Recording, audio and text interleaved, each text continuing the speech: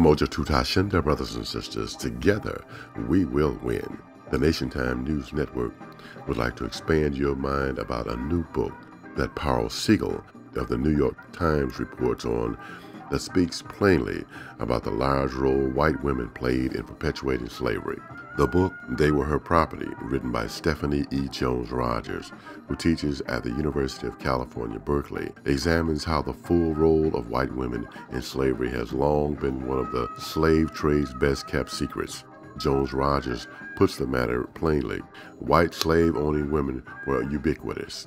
Not only did they profit from and passionately defend slavery, but the institution was their freedom.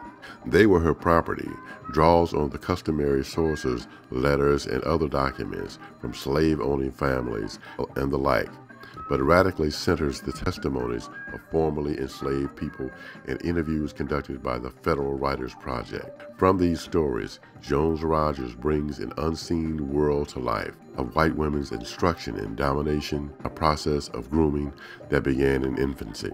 In horrifying, meticulous detail, this book illustrates the centrality of violence to capitalism.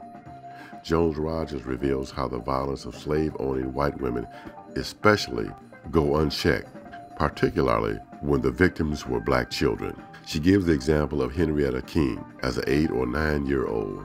King was accused of stealing candy. Her white mistress wedged King's head under a rocking chair for about an hour. She rocked back and forth on King's head while her young white daughter whipped her. King's face was mutilated. For the rest of her life, she was unable to eat solid food. Jones-Rogers is a crisp writer. She trains her gaze on the history. It is impossible to read this book and not see the abuse of black mothers and babies during slavery without thinking of black mortality rates today.